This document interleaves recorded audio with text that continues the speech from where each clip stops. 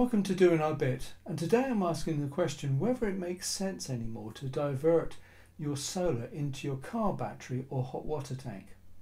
In March 2022 I upgraded to the Zappi charger, and since then I've diverted 535 kilowatts of power into my car battery, which is equivalent to over 2,000 miles of free miles effectively. And my plan was to add an eddy charger to this to actually heat the hot water in my Mixergy tank.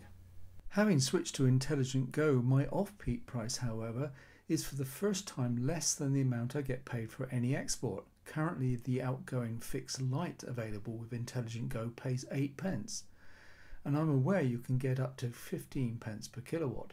Due to our air-to-air heat pump now, we are going to use more of our solar during peak times, due to both heating and particularly cooling. Watch out for a video about this for 2024 you won't want to miss.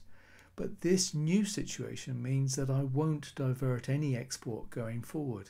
It actually makes life easier for both the car and our storage battery, as in March to October period I normally switch from charging the battery every night to 100% using off-peak to then adjusting it down to about 30%, which was rarely triggered as we had more than enough spare solar to charge the battery.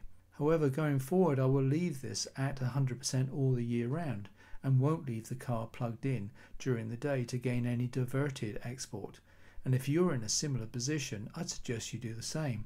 The extra 2 hours of off-peak window available also opens up the possibility of expanding our battery capacity from the current 8 kilowatts to potentially up to 14, which over the winter could be really useful.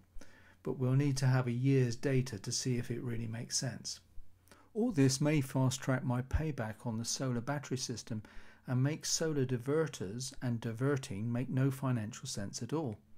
There may of course be situations where this does not apply, so interested in your comments or whether you too have found this to be the case in the transition to newer and better tariffs. Hope you found this short video useful, and if so please like and subscribe, and I'll see you in the next one.